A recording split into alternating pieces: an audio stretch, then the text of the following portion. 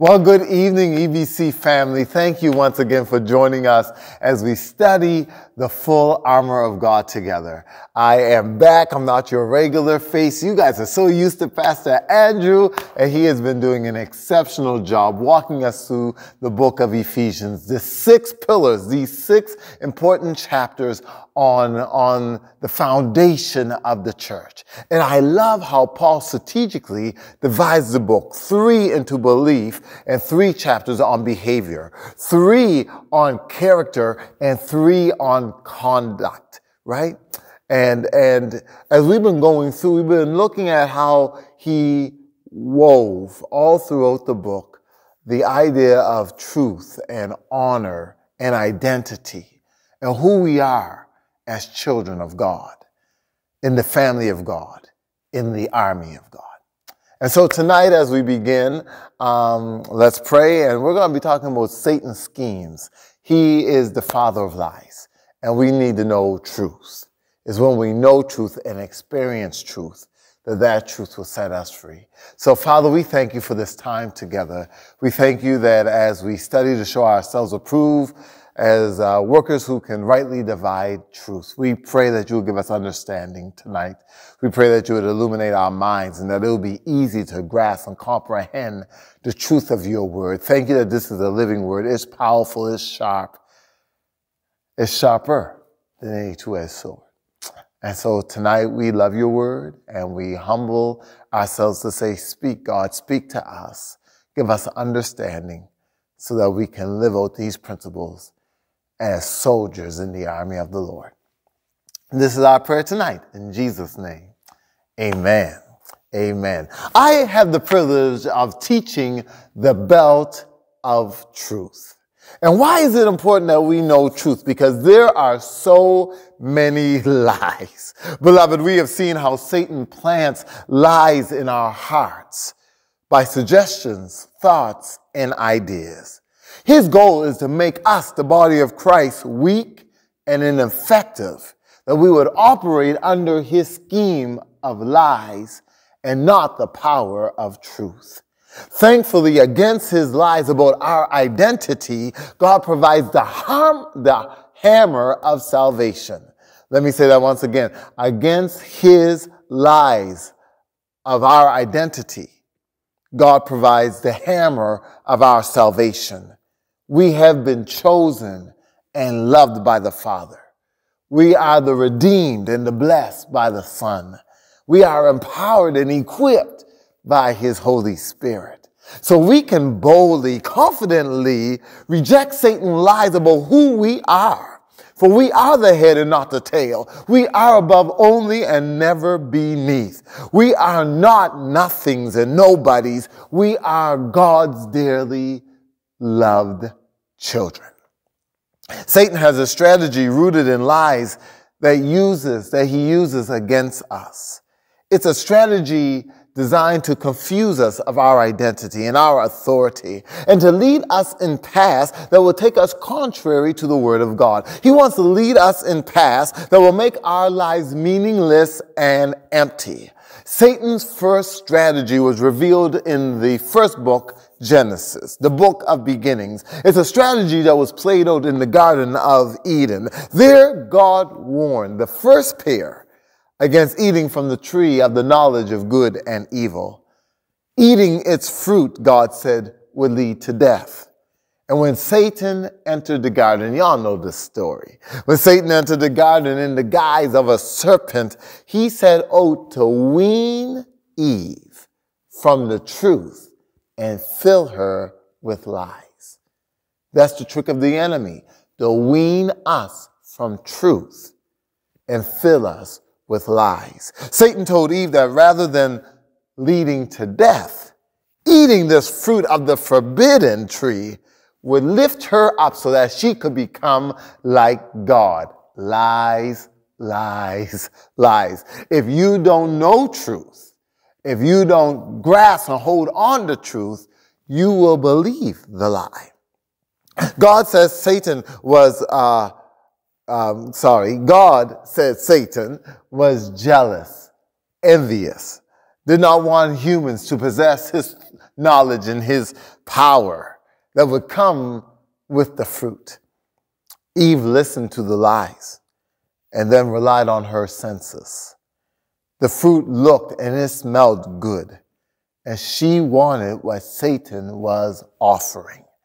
She chose to believe Satan's lies rather than God's truth. She was deceived, and Satan's lie held her captive. It snared her. It ensnared her in a trap. And in response, she abandoned God's revelation and bought Satan's deception and distortion of truth. That's what a lie is. It's a distortion of the truth. I marvel at the fact how people would say a white lie, a little lie. It was not a big lie. It's just a distortion of truth. Let's not respond like Eve did, abandoning God's revelation and buying into Satan's deception and then going to eat. I'm so glad, although that's an Old Testament reality, we also have a New Testament principle, because in confrontation with the Jewish leaders of the day, recorded in John, the Gospel of John, chapter 8, verse 44, Jesus brought both Satan's character and one of his strategies into clear focus.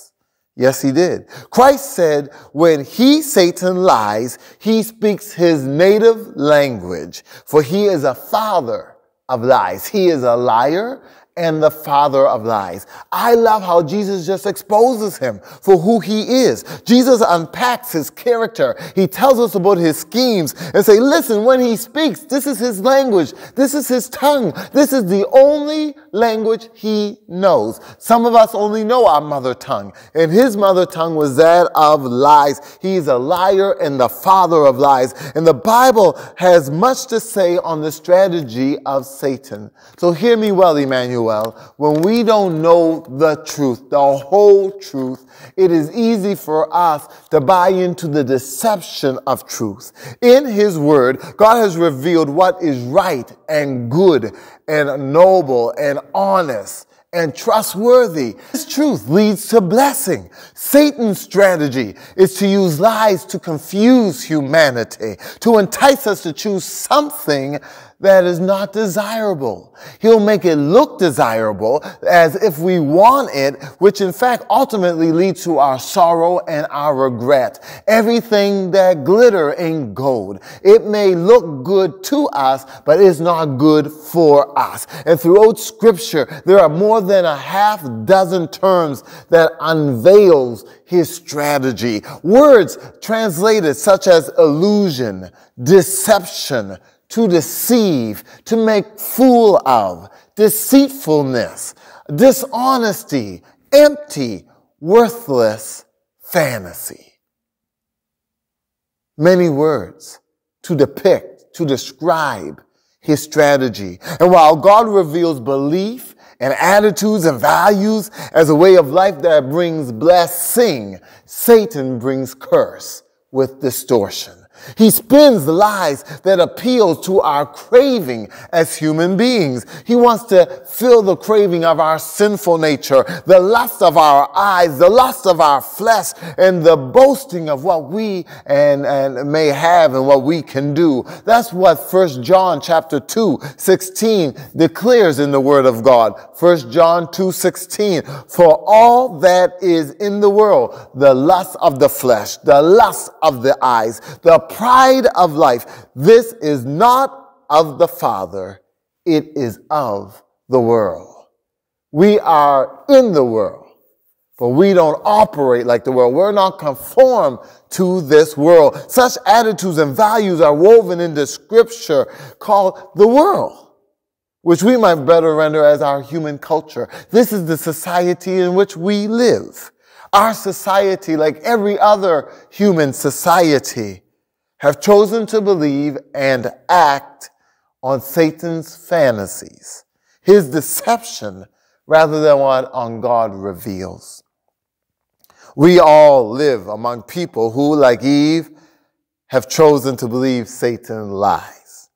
This world that we live in values possession over people. We want achievement over relationships. We want success over work. The world believes that it's about the bigger house and the newest car that will bring us value and our happiness. But you can have money and still not have joy. You can have money and still not have peace. The world is attracted by beauty rather than character. We want charisma, but where's the character? We want the lights, right? The world celebrates success, although many ignore family in the pursuit of success. And Satan has spun us into a web of lies that make these items seem so important in life, to make us believe what we value is what God values. And what makes life significant is precious in the eyes of God.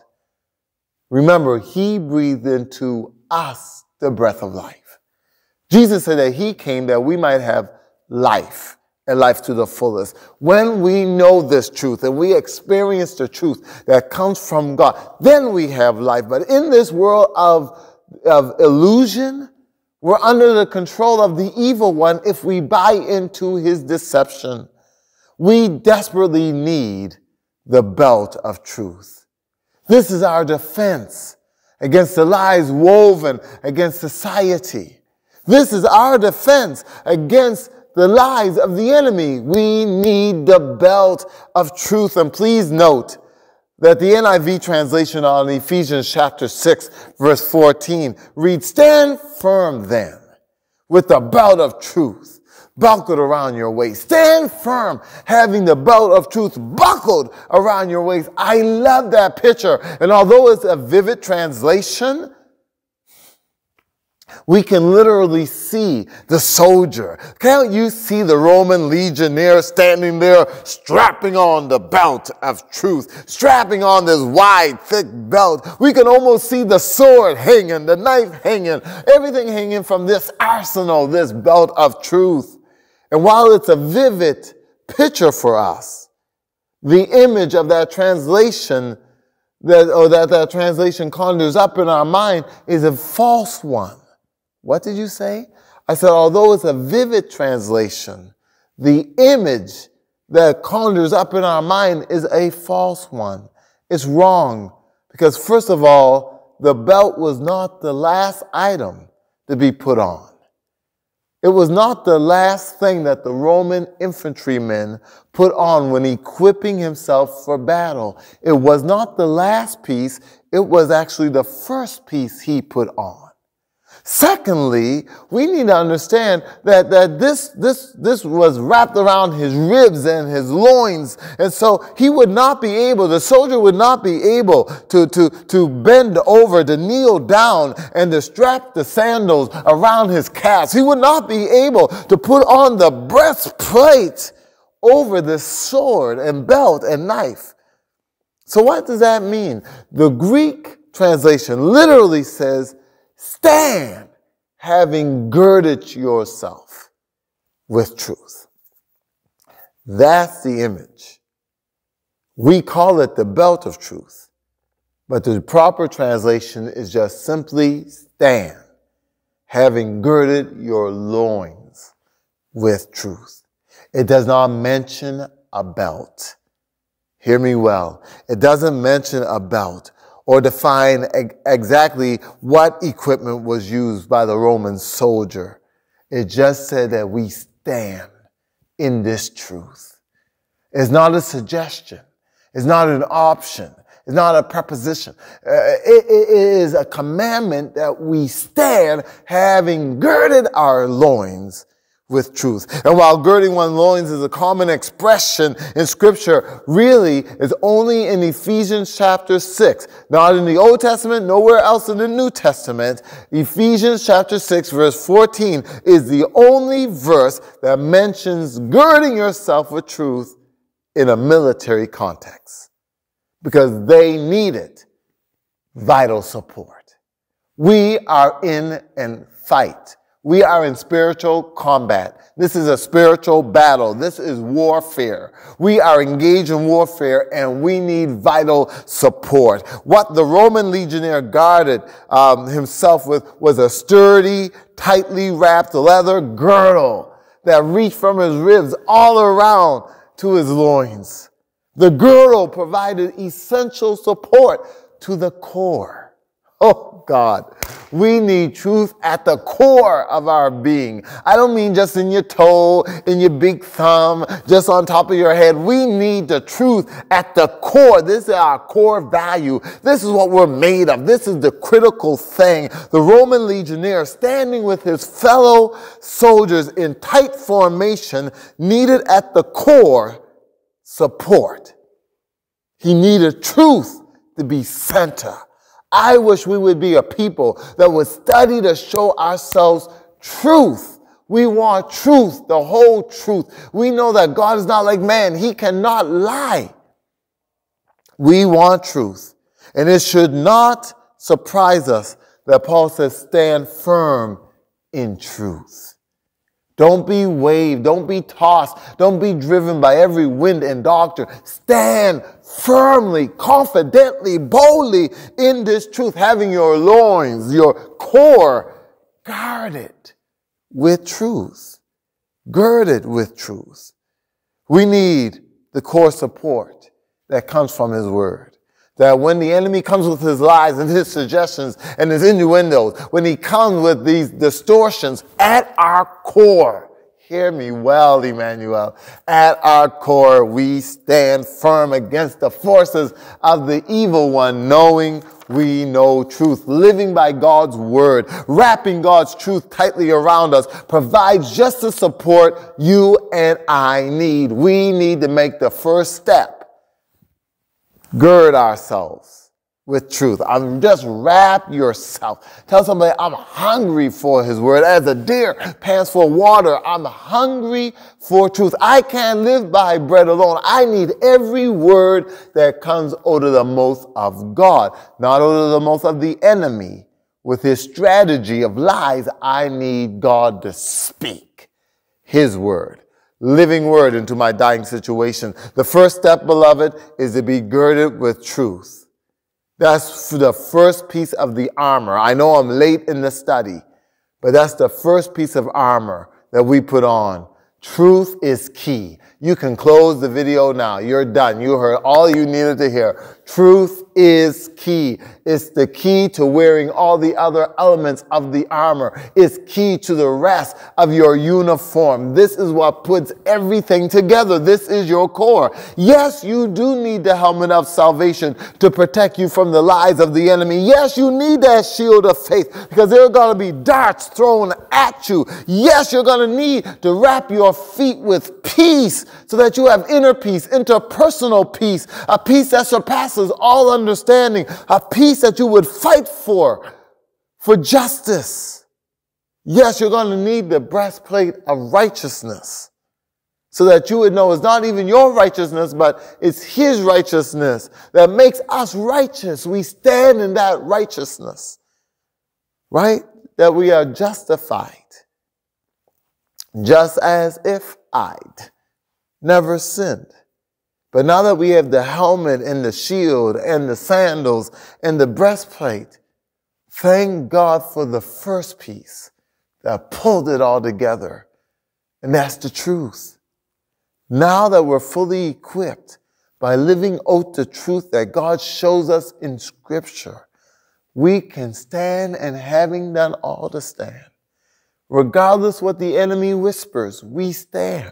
Regardless of the thoughts that he tries to plant in our mind or in our spirit, we stand. Regardless of she say, he say, they say, we know the truth. Please gird your loins with truth.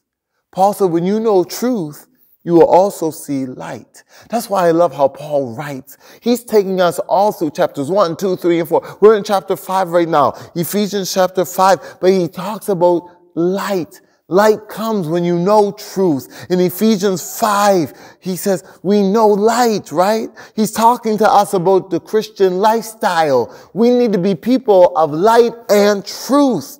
And Paul immediately emphasizes to be in light is to be in truth.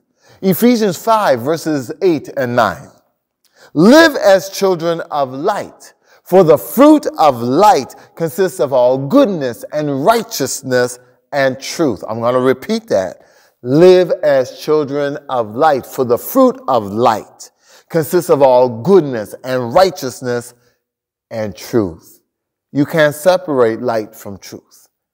Ephesians 5, we continue, 13 and 14 says, everything exposed by the light becomes visible, but it is the light that makes everything visible.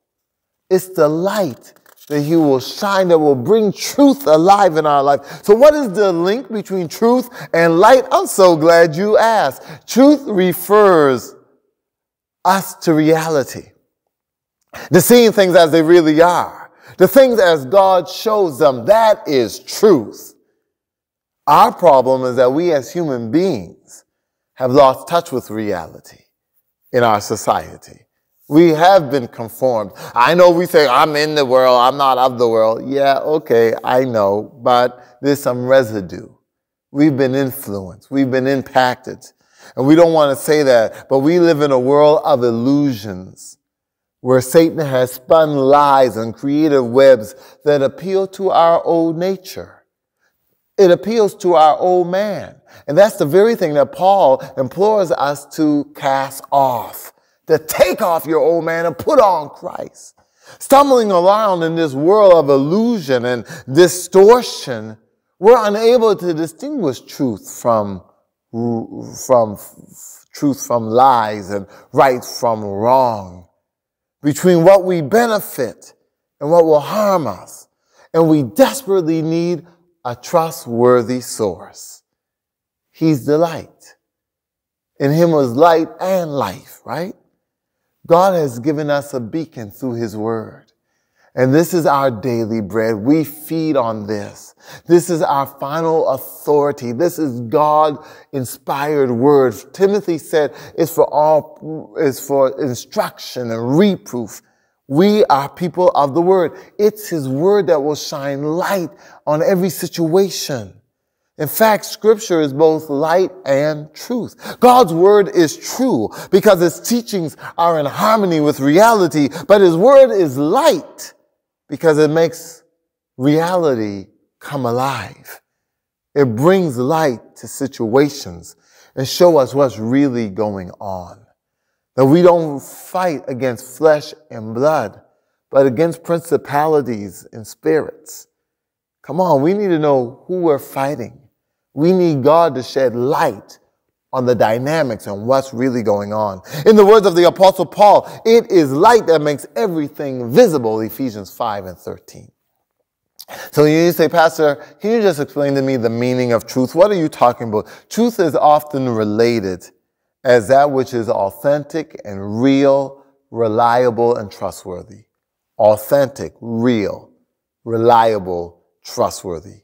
God's word is represented as truth, and it is reliable. It is trustworthy.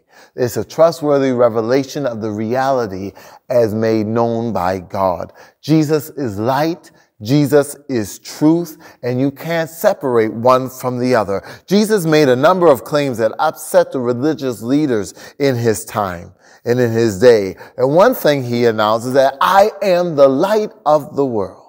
Whoever follows me will not walk in darkness, but will have the light of life. That was John 8, verse 12. I am the light, not a light, the light. And anyone who walks in me, anyone who follows me cannot walk in darkness, but they automatically walk in light.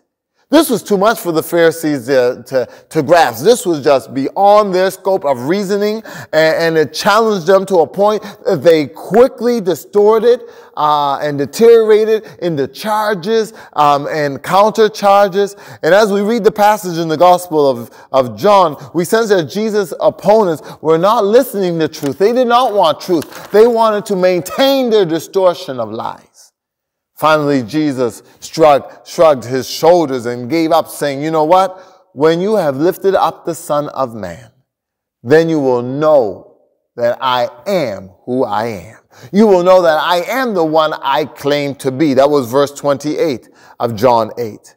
Jesus then turned to the Jews who were willing to hear and follow, who were willing to believe and to accept truth. And he made them a promise saying, if you hold on to my teaching, you are really my disciples. Did you hear it? If you hold on to my teaching, you are really my disciples, then you will know the truth, and the truth will set you free. God, I love it. I love it. And now the translation puts it very clearly. It says, if you continue in my word, that is, if you live by what I say, if you put into practice what I teach you, then you are my disciples. Then and only then you will know the truth. And when you know this truth, you will be set free. Jesus never said no facts. He never said no opinions. He didn't say no the latest fad or the norms of society. He didn't say if you learn accurate information. He didn't say that. He did say, however, if you put my teachings into practice, yes, God, you will experience truth, and that experience of truth will set you free. We don't need more knowledge. We need wisdom. We don't need more information. We need transformation. Jesus said, when you know truth and you come to experience truth, you will experience being set free. This truth is not just something that you get by mental assent. This truth is what life in Christ is all about. We are not called simply to believe or simply to behave. We're called to live in this truth. It's the core of our being. Our belief ought to affect our behavior. Our character shapes our conduct. And at the very core, we are people who want truth. I don't want just the latest survey. I want truth. I don't want the popular version. I want truth. Come on, we grow as a society and we stretch, but there's a great spectrum, in philosophies and ideologies and ideas. But where is truth? Where do we study and divide and show ourselves? It is in coming to experience this truth and this lived reality as children of the Most High God that we are really set free. It's not about what Lottie-Dottie and everybody say. You will know this truth. You will experience this truth. And that will set you free. It is not really surprising that the belt of truth represents putting God's word into practice. This is not a book that belongs on a shelf. This is not a novel that you just read from first cover to the back cover. This is truth. He speaks in the sound of his voice. This is his love letter to us. Oh, that we would know the love of God that he demonstrated for us and giving us truth. Because from the beginning, he wanted to distort. He, the enemy, wanted to distort truth, wanted us to abandon truth, wanted to give us a perception of truth. But God said, I am truth. It's not surprising that truth needs to be lived out.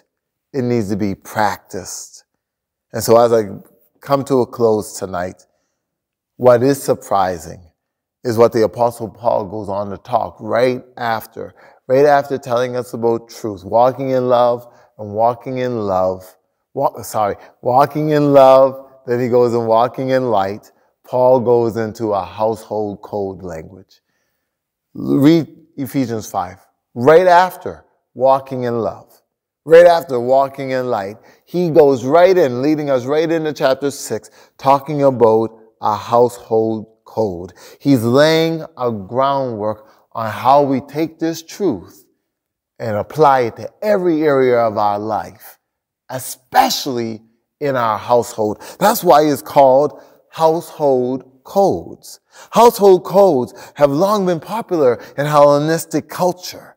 And yes, there's a lot of secular literature out there, but the fact that there are household codes all throughout the New Testament, codes that talked about the duty and the responsibility of everybody in the household. Paul wants us to explore how the Christian code differs from secular code. You just can't say, well, this works for my neighbor, it's going to work in my house. This is what other kids are doing down the street. That's what we're going to do on our street. No, Paul said, what's the code in your house? If you're going to walk in love and you're going to walk in light, can you bring this light into your house? I believe, he said, there's a core for every family in its truth. The core of my family's life is my personal life, and it's found in my relationships, how I interact with one another. It's not just knowing truth, it's living truth. It's putting truth into practice. And he said, no better place than exists in your family. Live out God's word at home.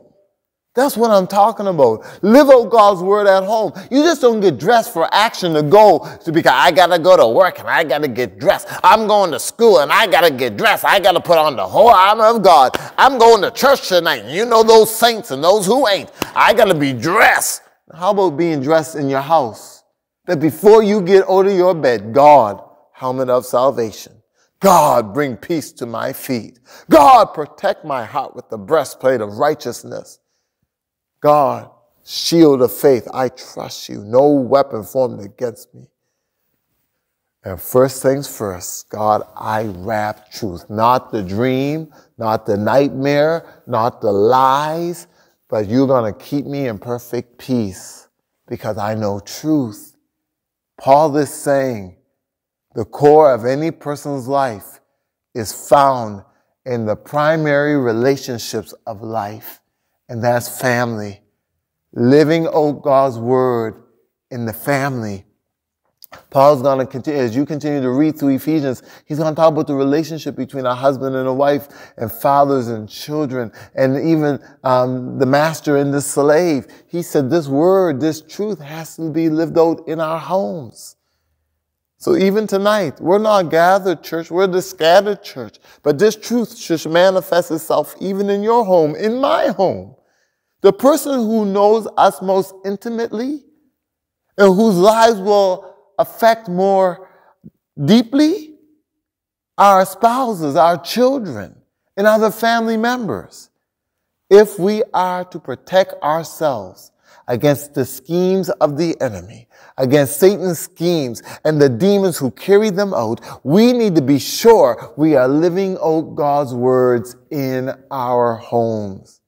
At home, the very place where we take up residence. At home, the very place where the rubber hits the street. At home, with everything we say and do, has the potential to change lives and shape lives for the rest of their lives. I know our kids spend a lot of time at school, and we say, well, the teachers have greater influence. Shame on us if teachers have greater influence than we do over the seed God has trusted into us. As arrows in the hand of a mighty warrior, so are the children of one's youth. At home, with everything we say and do, we have the potential to build them up, and we have the potential to tear them down. We must guard our families with truth. We must wrap them with truth everywhere, absolutely the truth of who they are and what they can be in the body of Christ. After introductory verses on the theme of Scripture as light and truth, the Apostle Paul turns his attention to the relationships in the family. And I'm not going to go into that because my time is up. Y'all read that for yourself. But he exhorted us to be wise, to understand what the will of the Lord is. And then he discusses God's will for spouses, for children, for the extended family. Living this truth is particularly important in our setting because we have great influence. Never underestimate the influence you have over their personality and over their character. Household codes were a recognized literary genre. Many are writers devoted theses and papers and writings to household management. A surprising number of the New Testament passages are this very thing, household codes. discussing life in the household. How can we be light to the world if we can't be light in our homes? How can we speak truth to the multitudes if we can't speak truth to the minority, the ones that are closer to our hearts? There is, however, a significant difference between biblical codes and secular codes. Our children, our spouses, our family members are going into this world day in and day out, but may we always present the belt of truth, wrapping them up in truth, because biblical code is not secular code. While the biblical codes are radical, they're radical because in the life of the Christian husband, he's held accountable for how he loves his wife as Christ loves the church, how he nurtures his children without exasperating them or provoking them to anger, how he treats fairly those who serve him. We as men of God are not to be dictators. We are to be servants to one another. Even on Sunday, I talked about not being aggressive, but you can be assertive. We are the living examples of God's word, and it starts at home. God, send a revival and let it begin with me. God, bring truth to your church, and we are the church. Let it begin with me. This is the kind of thing that the Ephesians households were dealing with. Paul gave them a code for living life in their homes, because we will have no credibility. We will have no integrity if we live one way on Sunday in a different way Monday, Tuesday, Wednesday, Thursday. Only as each of us take responsibility for our activity, only as each of us take on this mantle of servanthood, that we will serve one another and submit to each other in the fear of God, it's only then that we will live out God's truth in our homes. It's only then that we're living in truth. Ephesians 5:15 and 17. Let's be careful then how we live, not as unwise, but as the wise, making the most of every opportunity, because the days are evil. Therefore, do not be foolish, but understand what the will of the Lord is. His will is that we would walk in truth, and that this will not just be a uniform we put on. It would be truth that we live out. We practice what we teach. We practice what we preach. When I became a young pastor at Emmanuel Baptist Church, our oldest member at the time was Sister Jessie Ellison. I think she was 96 then. And I was sweating and preaching and kicking one Sunday morning. And as I greeted her at the door, she said, "Reverend, that was a lovely message." I heard a lovely message. I'm waiting to see the sermon. She was one of my greatest encouragers. But she said, "Bro, anybody can lip it. Not everybody can live it. I heard a message. I'm looking for the sermon." I believe every family member would say that. They hear the message. They want to see the sermon. They want to know, do we put on truth that will hold every other piece of the armor together? Father, I pray for everyone under the sound of my voice tonight. God, that we would be messengers of truth, not just in our speech, but in our conduct, not just in our verbiage and our language, but in our actions. Make us people, God, that will prove who we are by how we live, that we would walk in love, that we would walk in light, that this truth would be a lamp unto our feet and a light unto our pathway. We thank you for truth that will bind us together and bind every piece of the uniform. God, may we be the message that people not just hear, but see. We give you praise, we give you glory now for how you're about to use us where ministry really counts, behind closed doors. Do something in our homes, we pray.